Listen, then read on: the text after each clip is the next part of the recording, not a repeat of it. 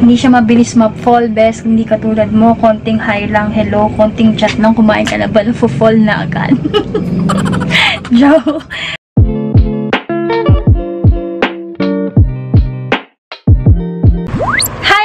Welcome back to my channel, and this is another video with me, and I'm really excited again to talk to you guys. And before anything else, kung bago ka lang sa channel ko, please don't forget to like and subscribe to my channel. At ipa-birthday nyo sa akin to guys, malapit na yung birthday ko. At yan, i-like mo yung video na to para kahit paano isipin ko na lang yan as a gift from you guys. Mga dati ko pang subscriber, still thank you for watching my video. So in this video guys, mag-review tayo ng another product from MAXIPEEL. And take note guys, disclaimer lang muna, hindi po ako professional sa mga ganito, but I'm always trying my best para mag-review and i-share yung mga thoughts and knowledge ko about sa mga ginagawa kong review. Yun lang po yung palagi nyong tatandaan kapag manonood kayo sa channel ko. And time goes by, lahat ng mga suggestions nyo ay gagawin ko as long as alam kong makakabuti yun para sa akin. Kaya thank you so much din sa mga nagbibigay ng suggestions, and sobrang na-appreciate ko. So yun, yung product na to is nabili ko sa Mercury Drug kasi as you know guys, kasi sa Mercury mas may choice kang itry muna bago ka bumili ng mga nasa bottle, kung lalong-lalo na kung para sa'yo bago pa lang yung product na yun. So itong nakita ko, I don't know if bago siya, pero ngayon ko lang siya nakita, which is yung MAXIPEEL moisturizer. Kasi before, ang ginagamit kong moisturizer is yung color blue from Korean products, if alam nyo yun. Ay, nakalimutan ko lang yung pangalan. Ito siya guys. Ito po yung itsura ng MAXIPEEL moisturizing cream. And before kasi naghahanap ako nito from MAXIPEEL kasi ang ginagamit ko sa kanila is yung concealer and yung facial wash. Yun talaga actually yung ginagamit ko before from MAXIPEEL. MAXIPEEL moisturizing cream. So, nabili ko lang to for only 14 pesos. Mas mahal siya lang 5 pesos doon sa isa kong ginagamit. Ewan ko kung ka-product yun ng BB Holic. Nakalimutan ko lang din talaga. Sorry guys. So, ayan. Then, itatry natin siya sa face ko. Magbubura lang ako muna ng base na nilagay ko kasi galing akong school. Kaya, ganyan yung itsura ko. Pero yung kilay ko, hindi ko na siya idadamay kasi palagi na lang ako walang makeup sa mga vlog. So, maglalagay lang tayo nitong mga sipit na to para hindi humawi sa ating mga buhok. So, ganyan.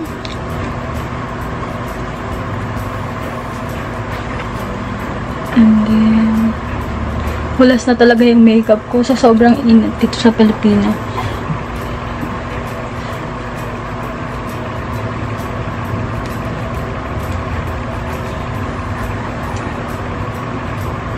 Ayan, nakaipit na po at pagpasensyahan nyo na ang hulas-hulas kong makeup. So, ito yung gagamitin kong pantanggal ng makeup ko, yung Eskinol Papaya Smooth White Facial Deep Cleanser. And ito palagi yung ginagamit ko. As you can see, paubos na po siya. So guys, kung mapapansin nyo, hindi po ako naka-lip tint today. Dalaga na po si ate girl. Charot. So, ayan, hindi po ako naka-lip tint. Gamit ko yung clay blush na Universal. Wow, Universal. Gamit ko yung clay blush na ni-review ko before sa channel ko. And sobrang favorite ko rin tong lipstick na ginagawang lipstick kasi ang ganda niya, ang ganda ng shade niya. So, ganito siya kadumi ang aking mukha. Then, baliktarin na natin.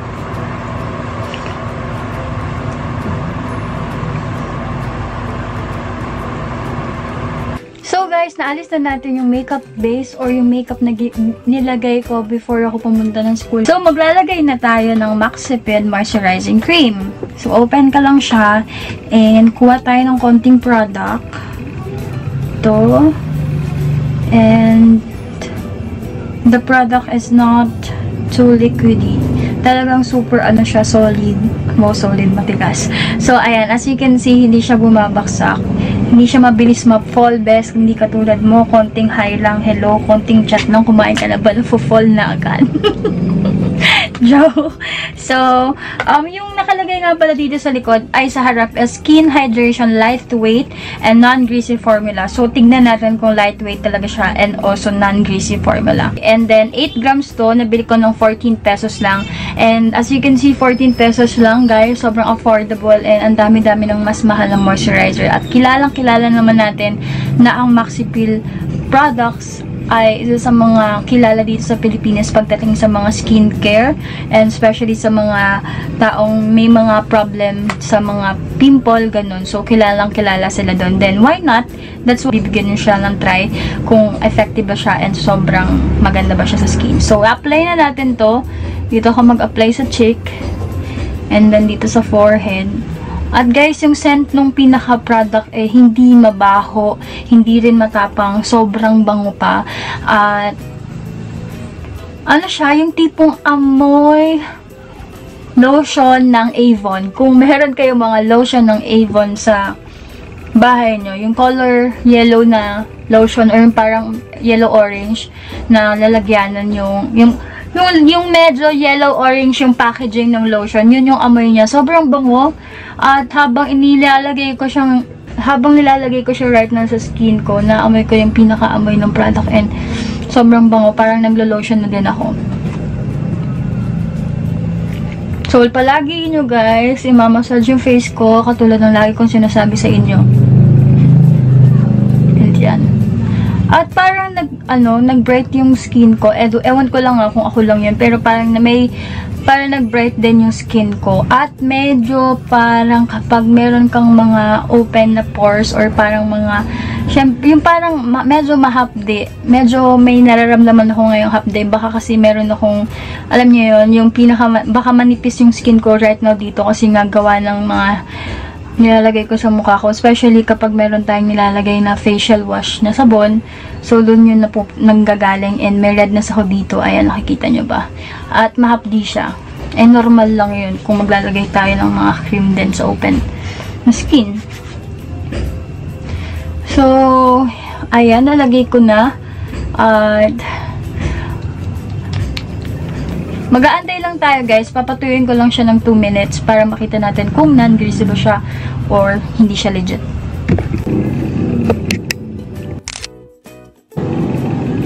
So, ayan guys, after 2 minutes, wala po siyang talagang dikit factor and and it's really lightweight, totoong lightweight siya, walang pakiramdam compare sa iba na parang ang init-init ang banas sa pakiramdam. And then, parang nag-bright din yung skin ko, even wala namang nakalagay doon na magkakaroon siya ng additional na brighter or mas magiging brighter yung skin mo. So, ayan. And then, basa pa siya, pakiramdam ko, pero hindi siya dumidikit sa aking mga palate. Ayan o, wala talaga.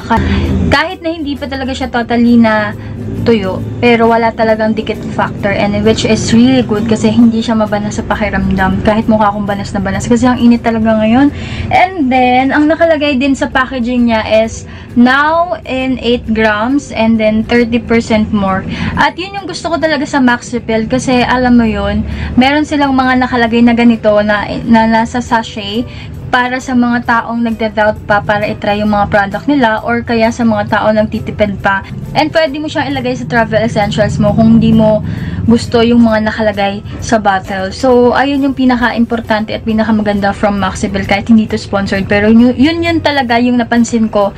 Kasi ang dami kong ginagamit sa MAXIPEEL na product, which is yung MAXIPEEL facial wash, yun din yung ginagamit ko. And then yung concealer, Chuchu, hindi ko na tanda yung pinaka buong word, pero yung concealer cream din, yun din yung ginagamit ko from them before. At sobrang ganda rin and hindi ako nakafocus. So, ayun, ang ano ko lang din, ang feeling ko lang din kapag may mga open pores ka or kaya yung parang manipis yung skin mo dahil nga sa ginagamit mong facial na pampaputi, medyo mahapdi siya. Katulad nito, namumula yung skin na yan and medyo mahapdi siya kanina, then nawala na rin. And it's really normal, pero kapag ganun guys, nahapdian, dapat daw ang mga facial wash na sabon, hindi dapat tumatagal at hindi mo hinahayaan na humapde kasi hindi po yun advisable according din dun sa napanood ko sa YouTube. Ang dami niya ng laman, guys. Parang para sa akin tatagal to ng more than 2 weeks, I think. Kasi itong ginagamit ko nga na everyday BB cream ng BB Holic, tumatagal ng more than 2 weeks sa akin. Ito lang siya, oh. Ito yung favorite ko in the shade light. And tsaka na natin pag-uusapan yung tungkol dito. So, yung dati kong ginagamit na moisturizer is yun. From iWhite Korea pala. And ito yung ginagamit ko for everyday until na wala po akong kahit na anong foundation cream na nilalagay sa mukha ko. Bukod po sa BB cream ng iWhite Korea, and it's really good especially sa mga ayaw ng mga, alam nyo yun, heavyweight na mga foundation. So, yun lang yung masasabi ko, guys, at titignan natin, guys, kung effective to kasi ngayon ko lang to tinry at mag-update na lang ulit ako sa inyo para sa mga interested. But ito yung masasabi ko na it's good and hindi siya mabaho, and at the same time na talaga mafe-feel mo na na-moisturize yung skin mo compared sa ibang mga product na sa umpisa lang, guys, madulas or sa umpisa lang moisturize yung skin mo, but pag natuyo, bumabalik din sa pagka-dry at hindi kinakaya ng cream nila. So, eto, guys, oh, more than siguro 5 minutes na siya sa skin ko, and nakikita nyo po na parang basa yung face ko. So, as you can see, nakikita nyo na basa-basa pa rin yung skin ko kahit na tuyo na siya sa pakiramdam ko. So, it's really good, and i-update ko na lang kayo, guys, sa susunod ko pang mga videos kung makakasama siya sa mga bago kong favorites. So, that's all, guys. Thank you for watching this video. I hope you like this video. And don't forget to like and subscribe to my channel para makita mo pa yung pagmumukhang to. And if you have any suggestions or gusto po magpa-shoutout, guys, mag-comment lang po kayo below and sasagutin ko kayo. At hindi po ako, tatry ko yung best ko para replyan. Thank you for watching. God bless you. Ingat po kayo palagi. Bye!